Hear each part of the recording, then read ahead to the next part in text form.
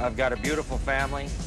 I played marbles, I lost some marbles, I won some marbles. I played golf, I lost some golf games, I won some golf games. I participated in all kinds of sporting and athletic events. I won some, I lost some.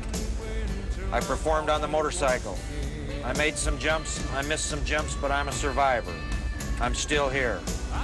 I've made millions and millions and millions of dollars. I've spent millions and millions and millions of dollars.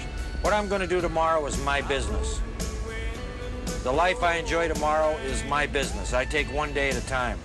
I think people that have written songs, produced big motion pictures, made a lot of money, and at the age of 50 or 40 don't have that money that they accumulated anymore, that say that they're losers and they can't continue in life, boy, they are losers.